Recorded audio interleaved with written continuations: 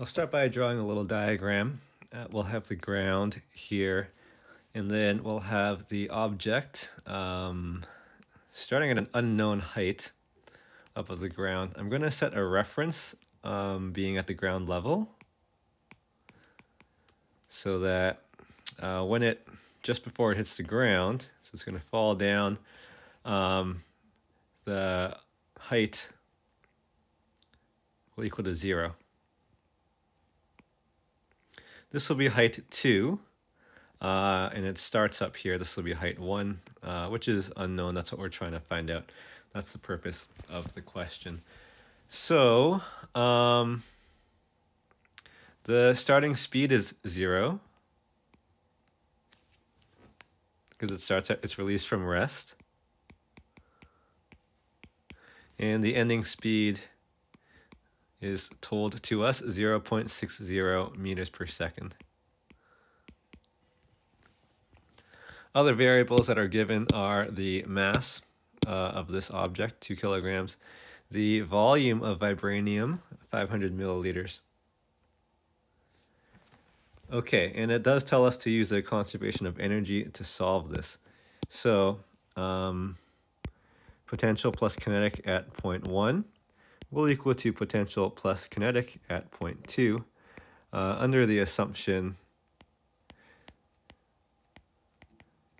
that there's no work done by non-conservative forces. So no air resistance, no anything being transformed into thermal energy, nothing like that. 0 work done by non-conservative forces. In terms of potential energy, there's 2 kinds. That's important for this question.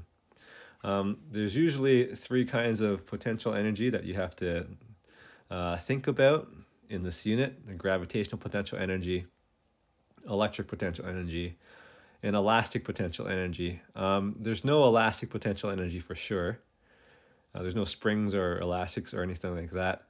There's no electric potential energy here. It doesn't say anything about things being charged, or there's no electric field or anything like that. So out of the real potential energies, there's only gravitational potential energy. However, with this make-believe field, we've ended up with a make-believe potential energy, and they provide us the formula for that, the vibranic potential energy. So the potential energy does need to be split up into 2 kinds: gravitational and vibranic. It's a make-believe one. So I'll just split the potentials into gravitational and vibranic on both sides.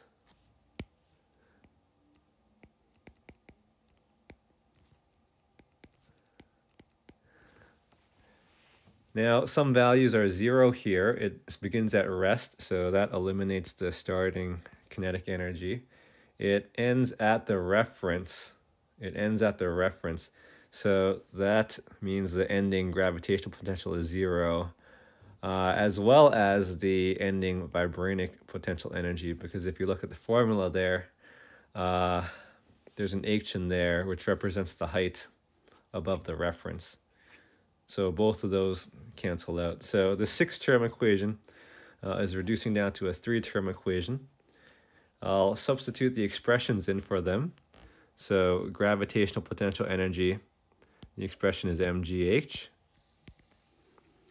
Vibranic potential energy, the expression is given in that formula for this fictional field. It's negative, so I'll change it to a minus, negative 10 L H1, and they tell you what L means in the question. L stands for the liters of vibranium.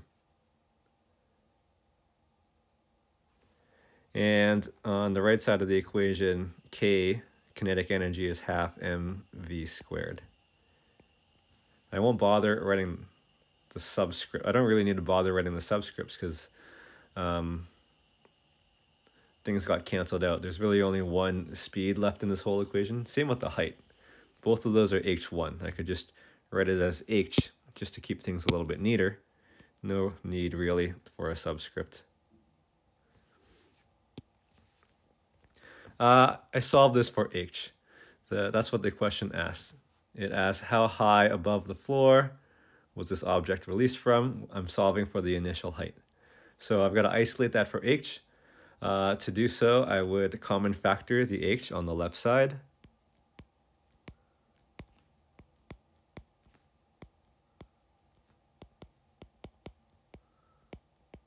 And then I would divide both sides by mg minus 10L.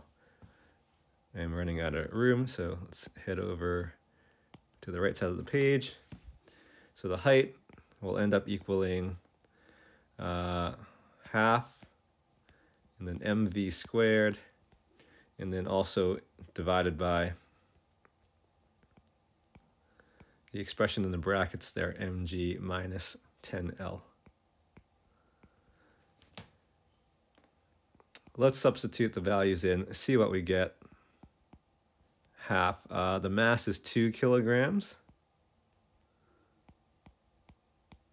The speed was 0.60 meters per second, which we're going to square. And then the denominator, mass of 2 times g of 9.8 minus 10 times the liters. And we are told that it's 500 milliliters, which converts to 0.5 liters.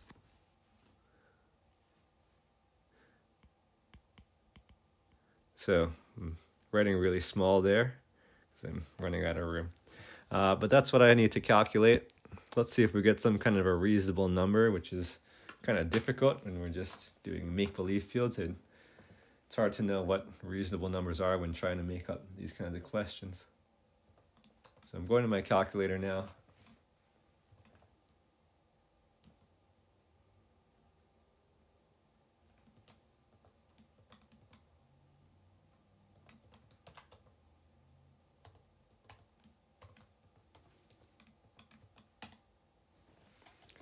And I'm getting 2.4 centimeters, 2.5 centimeters basically. 0.025 meters or 2.5 centimeters. So it was not dropped from very high at all. And I mean, I guess that kind of makes sense because it only ends with a speed of 0.6 meters per second. It's not falling very fast by the time it hits the ground.